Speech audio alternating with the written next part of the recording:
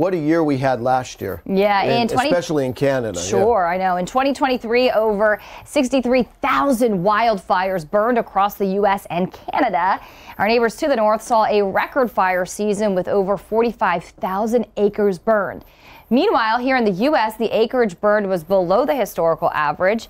And we want to know, how is wildfire season going to be this year? So we want to turn things over now to Bernie and AccuWeather lead long-range expert Paul Pastelok for the answer. Yeah, and few can forget the days of smoke that covered the northeastern United States and the Midwest from all the fires burning in California before in Canada. Before we get into Canada, Paul, let's talk about how this year may be a little different than last year. You know, we thought with all of the, there was some thought with all of the greening in California that we'd have to worry about a big fire season in California. But you know what? There never was those gusty winds and that Santa Ana winds.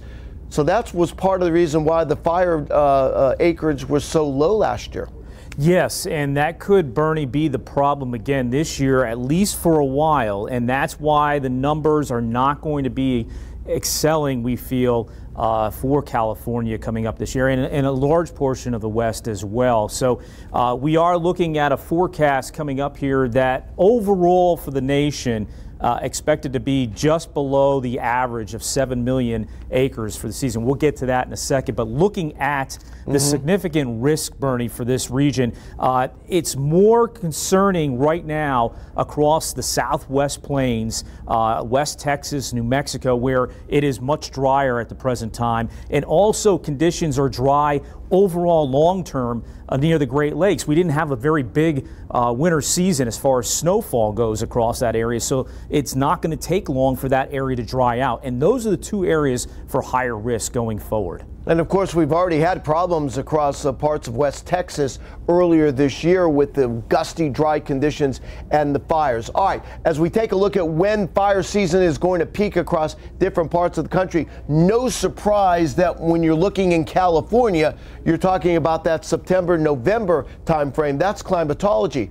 What's the thought up across northern New England and southwest Ontario for September and November, Paul? Yeah, here's the thing. You know, what we're looking at, we have two fire seasons in the Northeast. We have one in the spring, and then one comes around when the leaves are falling off the trees sometime mid to late fall. Now, here's the thing. We think that this summer, after a wet spring and a wet winter across the Northeast, that it could dry out during the course of the summer season, especially mid to late summer. And if that's the case, going into the fall, it doesn't look like it improves anymore. We could have another surge of fires come into the Northeast during that time period. So that's the concern there. In the West, climatology says towards fall, that's the better time that we start to see fires in the West, because we need to look at the La Nina arrival.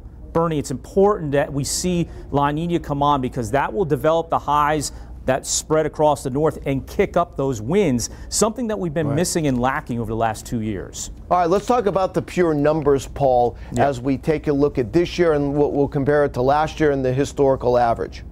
Yeah, here's the note factor here is that we're still forecasting below average, even though we're at right now ahead of the year-to-date pace. We are about 1.8 million acres burned already this year, way ahead of last year. And if you do the numbers, you take out the Smokehouse Creek fire, which was about 1.1 million, we're actually near average to date at the present time. So again, the rate that we're looking at right now, about 4 to 6 million on the acres burned. But again, acres is not everything that tells a whole fire season, Bernie. You know that. Yeah. It has to depend on where these fires take place, how large, and how long the fire season extends. And that's the most important thing that we have to look out for.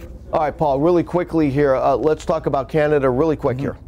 45 million acres burned last year, a record for last year in Canada. We're not expecting that many acres to be burned this year, maybe about a third of that to occur, but still above the average of over 5 million. So it definitely looks like another busy season. They haven't had a lot of snow cover. I think things dry out and things start to get going here pretty soon, especially in June. Climatology says June is one of the busiest months.